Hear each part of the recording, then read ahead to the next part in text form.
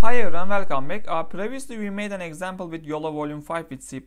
Actually, after that video there are many messages coming to me which are requesting me to make a video also with Yolov8 because actually in internet you can find tons of documents which is showing how to use Yolov8 with Python, but with C++ you cannot find many. So in this video I want to show you how we can use Yolov8 models with C++ and OpenCV. Okay. This is the main page of Ultralytics, which is giving us the models of Yolov8. Actually, in here, all you need to do is there are some models. It's going from light to the heavy one, so this is working more accurate, but it's also working slowly if you are not working with GPU or if you are working on CPU, it's gonna be slower, I can say. But this is the light model. Actually, I already downloaded Yolov8. You can try with the others. The method I'm showing is not gonna change, just you are gonna get different kind of models, that's all. Okay, all you need to do is just get the one of these models. That's what number one step. After that, also I suggest you, if you are directly watching this Yolov8 video, maybe you can check my Yolov8 video, because in there also there are something I don't want to mention again. First of all, we need to convert this PyTorch model into the ONNX format, because OpenCV and DNN backend can only use ONNX format. So that's why we need to convert this PyTorch model into the ONNX. And I just want to show you these discussions because there are many of these discussions. The main problem which you cannot directly use this Yolov8 method, because they switched the dimension, they switch the matrix of the results. So Yolov8 was simply giving the batch size and the number of the predictions, also the directions. But in Yolov8 they are switched. The first they are giving the dimensions, which is somehow giving you the result of the predictions and the boxes, and next they are giving the also number of the predictions. So they just switched the matrix. I don't know why they did, but this is mostly confusing. Otherwise, somehow you can directly use the same code which I gave in the Yolov8, but yeah, somehow you need to make some transpose operations, which is also, there is a guy in here, this one already suggested in here. Also I use this one. You can go to his GitHub page. Also there is an inference which you can directly use also, but I already simplified a very simple example, actually 100 lines. I can put this to my GitHub, also you can directly get from there and use. And okay, I will explain this code. I don't want to code from the scratch because it's gonna take time, and it's gonna yeah, I think explaining is very easy. There is only 3 functions, which is loading the class list, which is getting the list of maybe before this, maybe we can first of all explain you how to convert this PyTorch model into an ONNX format. Okay, there is a Python script which is this one, using Ultralytics. In the previous video I already talk about this Ultralytics. You need to pip install this one, and after that you can import the YOLO. And once you did this, after that you just need to give the PyTorch model, which we downloaded from here. One of these, I downloaded the best one in here. And after that then the next is you are defining your format. This format you can also check. This can be ONNX, and there are TensorFlow, other kind of things. But with mine, I don't know the actual reason, but there can be many reasons. Only TF Lite working fine with my environment. My environment, if you are also curious, I can show you my pip list. Okay, maybe you can check some TensorFlow things. You can check the versions, because it's working fine with me. So just if you are curious, you can check what are my versions. And the other important one, I'm using CUDA 12, but you don't have to use CUDA, because in here we are gonna talk also, you don't have to use CUDA. You can continue with your CPU, it's also possible, but with CUDA of course it's gonna be faster. with GPU. And CUDA 12 I'm using. Also I can show you that, maybe let me show MVCC version. Okay, this one I'm using CUDA 12.2, and the next is also the OpenCV version. I'm using the OpenCV 4.8. So these are my versions, because if you are not getting the same result as you see in my video, in this video, it means there are some version conflicts or something wrong. You are not following well. So you need to know that. Okay, this is the first thing I need to mention. The next is all I need to do is just running this Python script with this only. Then it's gonna give me ONNX format in here. It's trying to making the operations in behind, and if it needs something, it's downloading something. But I just need this Yolov8 X ONNX format. So this is all I need, and I already prepared my coco.txt file. This is the file which is including the objects which is this Yolov8 is supporting. This is also famous dataset. So person, bicycle continues like that, and like that, this coco, and this we talk about this Python script. This almost done, but even it gives some error, but already it extract my ONNX model, so there's no problem with that. And I'm copying this and just pasting into here, but before that maybe we can start from here. I defined something before that. These colors do I use? Oops, I don't use this one, so I can remove here. Score threshold is the how can I say, inside the predictions I'm just choosing the higher percentage. This is 50%. If the backend is sure more than 50, it means it's a valid predicted box, we can say.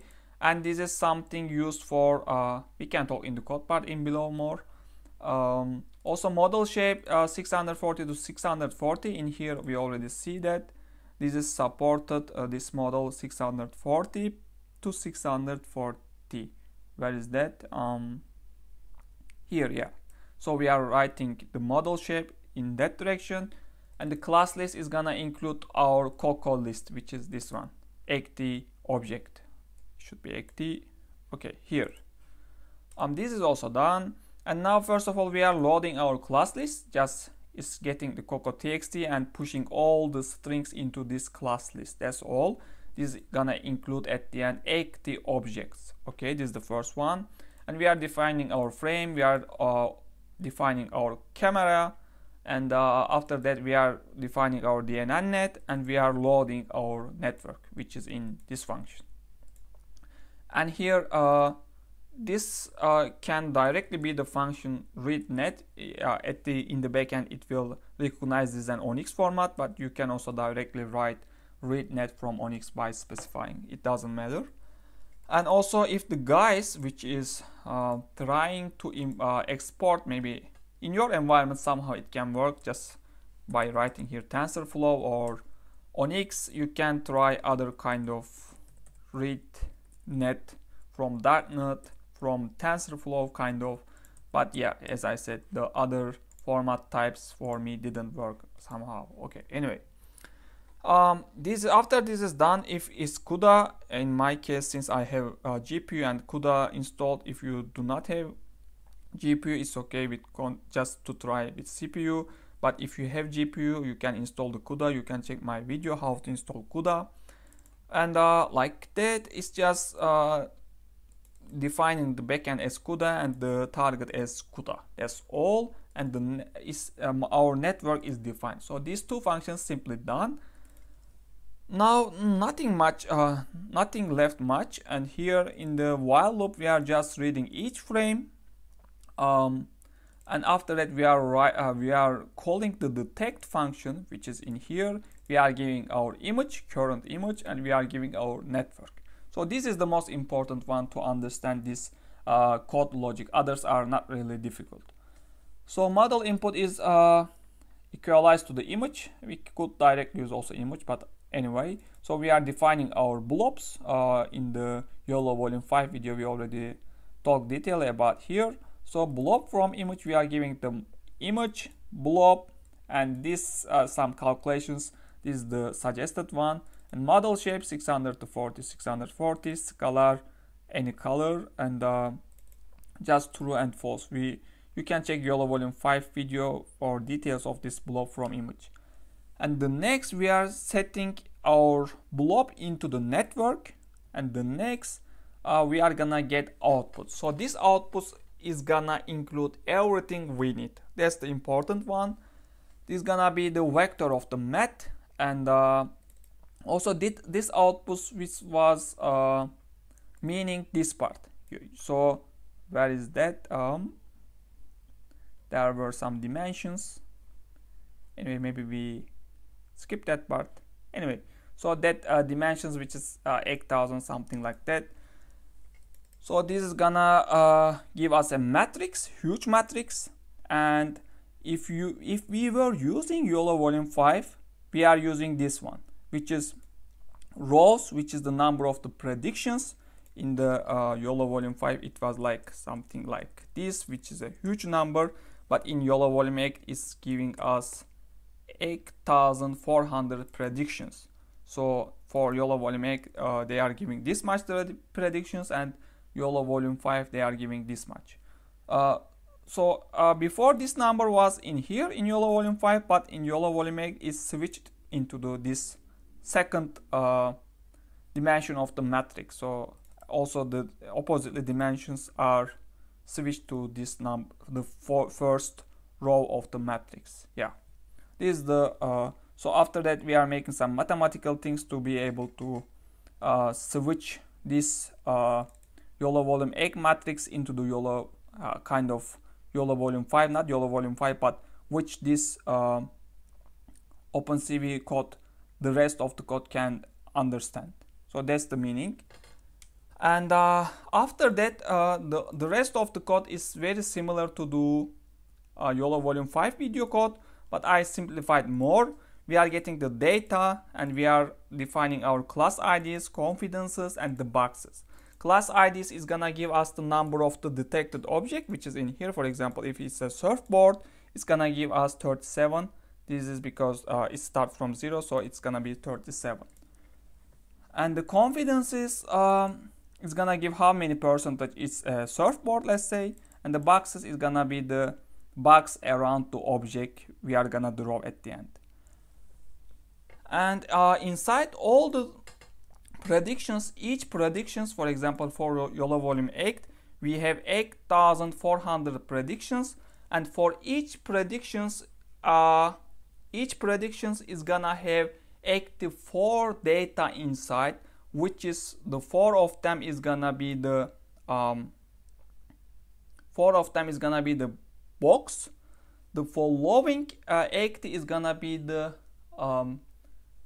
prediction percentage for each object. So we are gonna get the highest prediction. For example, let's say one of them is gonna be the highest, and the first 4 data which is giving us the box is gonna belonging to that prediction. So I think you understood clearly. You can also check YOLO volume 5 to understand clearly. And this x, y, width, and the height. But these values is gonna come as between 0 and 1. These are the float values, and you need to convert them into a meaningful. For example, these are scale values, so you need to multiply this with your image width minus, because this is giving the center. This is center x, and this is center y, and this is width, and this is height, but by scale, don't forget. So these are that, and you are just somehow making some ratio things, and you are getting the correct left point of the box, top point of the box, which are x and the y, and width and the height. After that, you are just pushing these rectangles into the boxes. But these boxes, for each prediction, for example, there is a one person, it's gonna give you for that person maybe, let's say, 20 boxes around. So there is gonna be crowded boxes around one object. So to eliminate that, you are using these boxes, and that's why this NMS threshold is also working fine here. This is a parameter behind this NMS boxes function. So it's also using, they can be similar, even can be the same. For higher accuracy, you need to increase both. For lower accuracies, you need to decrease both. Yeah. And this is gonna filter those boxes for each object and gonna give you NMS result. And here you need to get each result ID via on I, just reaching this one, and this IDX, you can draw your rectangle in this line, and you can put text, the confidences, and the real class string, which is gonna give you via on this class list txt vector. Yeah, that's all. So basically, this is the most important function, and as I said, this is a very simple code. There's just 100 line. You can reach that via on my GitHub page. Also, I'm gonna put to the descriptions. Maybe we can run and see how it works.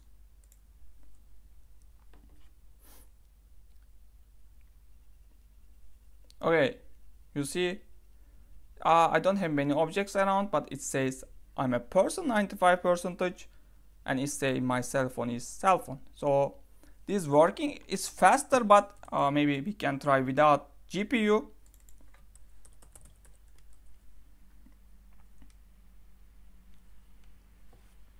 You see, it's really slow. Yeah, comparing to GPU, still better, but yeah, it's not acceptable. But with light models, you can get still faster results with maybe with these lighter ones. Maybe this the megabyte even the lower. So with this, you may get faster results with CPU even.